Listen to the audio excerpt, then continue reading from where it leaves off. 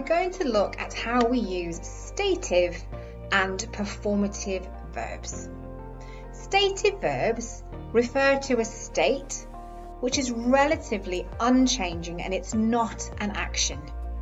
Therefore, stative verbs relate to emotions, senses, relationships and so on. They are normally used in the present simple. The first example, Jack feels satisfied.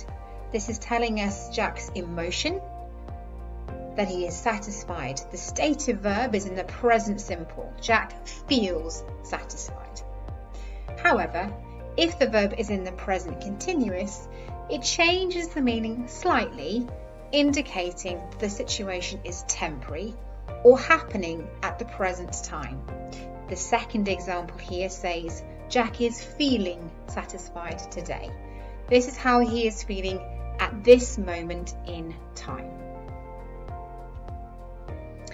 Some verbs can have both state and action meanings. When they're used in the stative context, then they're normally in the present simple. When they're used in the action context, they can be in the present simple or the present continuous, dependent on the meaning of the verb within the sentence. Let's look at an example. The verb taste. So let's make a sentence in the present simple with just a state. So we want to say that this taste has a distinct flavour.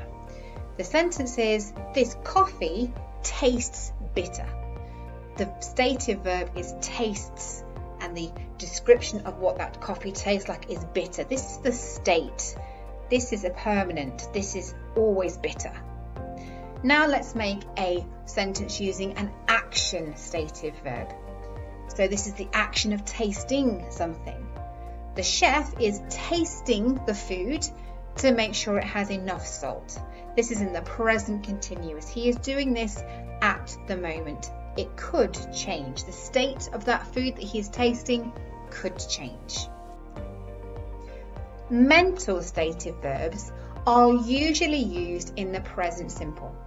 However, if there is a change in a way of thinking about something, either a change in attitude or becoming unsure of something, then the present continuous is used.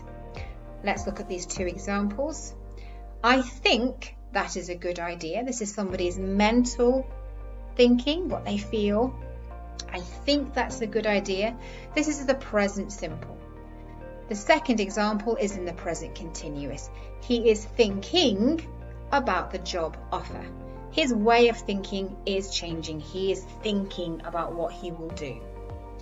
Interestingly, the words agree, believe, conclude, know and prefer are rarely used in the present continuous. For example, we would say she believes that's a good idea. We would never say she's believing that's a good idea. And finally, performative verbs. These just complete the action rather than describe it. When this occurs, the verb is used in the present simple. So by saying I promise, you are making the promise. You are saying now, I promise you're going to do something. In negative sentences, the present simple and the present continuous have similar meanings. And we can use them with these sorts of words: remind, refuse, declare, deny, command, promise. We are performing something. For example, I can't promise that I can finish in time. The present simple, the negative form.